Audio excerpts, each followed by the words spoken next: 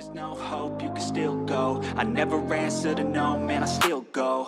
Hey guys, welcome back once again to Niagara Fire Corals. Stick around, because today we're talking electrical safety.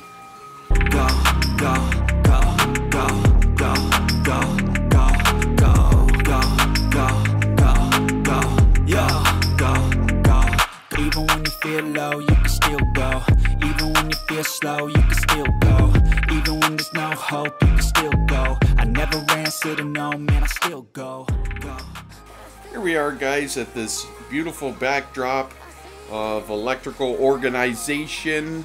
As you can see, if you know or you've been following me, this wall was a complete disaster only a couple of weeks ago, and we just recently cleaned this up and made it look, you know, sweet like it does now, I guess. I'm pretty proud of it. I hope you guys watched and enjoyed that video, and I hope you agree with me that it looks great. I've had a lot of comments saying that it looks great, so I think you guys agree that I did a good job on it. So anyways, guys, I thought today that I would talk to you a little bit about electrical safety with our aquariums, and I'm going to give you one huge tip that can avoid almost all issues that you're going to have resulting from electrical issues with your saltwater tank. First off, guys, let's talk about the obvious.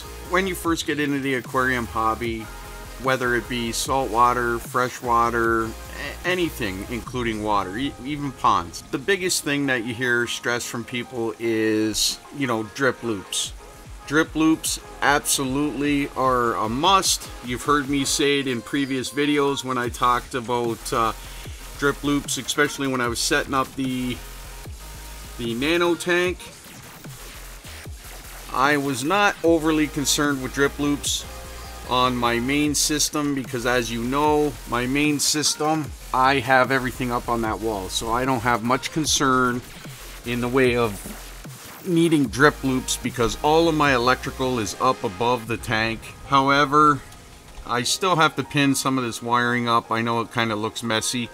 This is the brand new system, and no, I'm not ready to show it to you guys yet. I'm not going to, so make sure that you hit that like and subscribe button below so you see the upcoming videos on this new system that I just finished setting up. However, that's not what we're here to talk about today. We're here to talk about electrical. Now, if you can see, like for instance right here, because that comes from above the tank, you see I've put a loop on that. And everything that comes from above the tank, you see another loop over there. These wires that come down, they loop. Even the one coming to this power block over here, it comes all the way down and it's looped underneath down here. Like, I've put drip loops in on all those. Drip loops aren't always going to save you, and that's what this video is about. I want to show you the absolute first thing that you guys should be doing with any aquarium prior to doing anything with that aquarium. Before you put your stand in place, before you put the tank in place, before you put water in the tank, absolute first thing you should be doing.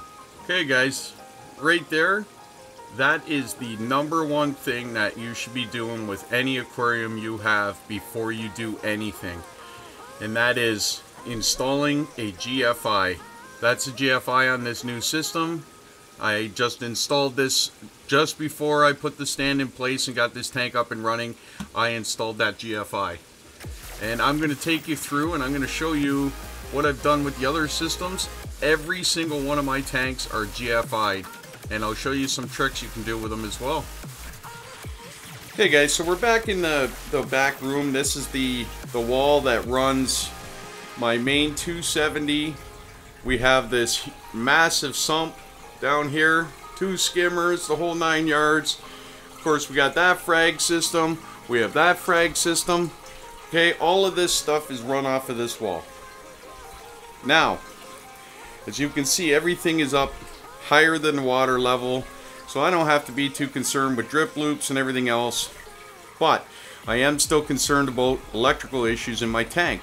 As we all know, we can have heaters fail, we can have pumps fail. Have you guys ever stuck your hand in a tank and got zapped all the way up to your neck? Or felt that tingling and you knew something was off? Oh, that's stray voltage getting into your tank, and it's not good. #1, the stray voltage, it can kill your corals. Okay, especially if you have acros. Acros do not like stray voltage. No corals like stray voltage. Number 2, it can kill your fish. And number 3, if it's bad enough, it can kill you. So we are going to talk about how we're going to avoid that happening, okay? And most importantly, more important than your corals, more important than your fish, certainly not more important than you, because you are the most important.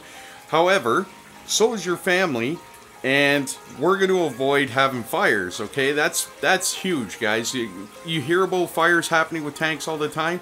There's an easy way to avoid that. You know, 999 out of 1,000 times, a GFI is going to save you from a fire. It's going to save you from you being electrocuted. It's going to save your fish. It's going to save your corals.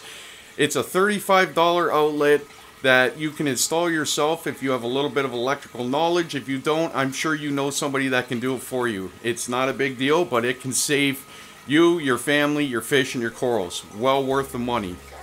Okay, so we'll start out with the big system here. This is the top of the wall. You can see there's 2 outlets up here, okay? And as you can see, that's a GFI, and that's a GFI. That plug right there is on a circuit all by itself. There's nothing else on that circuit, and that plug is also all by itself. What I mean by all by itself means it's coming directly from my panel to that plug. There's no lights and this and that in between, okay? So these are direct lines from my panel to, one goes to this one, 15 amps, and one goes to that one, 15 amps. And I had to do that because I had so much running off this tank, I could not run it off of one circuit. Now, I'm going to show you guys a little trick. You're going to say, well, Steve, you're a liar, your pants are on fire, because in your videos, we've noticed this plug over here that you're using, and it is not a GFI. So explain that. Well, I'm going to explain it to you guys, okay? I know I've painted the wire, it's hard to see, but if you were to follow this wire back, okay, that wire comes across and is actually fed out of this box here with this GFI. And that is a little trick you can do when you're using a GFI.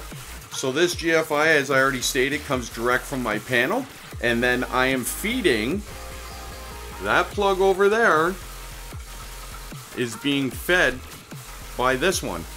And if you're feeding another plug off of your GFI is also protecting that other plug. So even though I don't have a GFI receptacle in that plug, it is also GFI'd. Okay, so that plug is protected.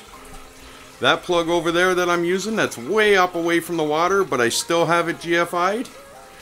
This is GFI'd, and this is GFI'd. Okay guys, so now that you have an understanding of the GFI, I'm going to kind of explain how they work. I'm by no means going to be technical about this, but the GFI more or less monitors or knows how much amperage is being pulled on the hot side coming out of the plug, and it should be coming back. And if there's any interruption in that, meaning stray voltage getting into your tank, something was to arc, you get electrocuted, anything that interrupts that current flow, it'll trip that plug, and that plug will just shut right off completely. Okay, and that is going to protect your tank from any stray electricity going in there, or it's going to protect your house from a fire where, say, water was to drip on one of your power bars or into your outlet or anything along those lines. If that happens, immediately that plug is going to trip, and you're not going to have a concern of arcing happening, which creates a fire and your house burns down, and you know, God knows what happens. Okay, that's what this video is all about. I'm trying to help you guys be safe. We need to be safe in this hobby. You know, I hear it all too often about fires happening, and it's so avoidable.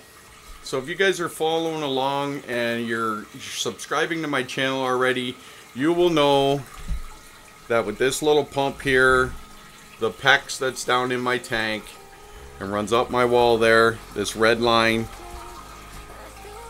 that I heat my tank with hot water from my hot water tank. I do not use electric heaters any longer, and I will tell you one of the main reasons why.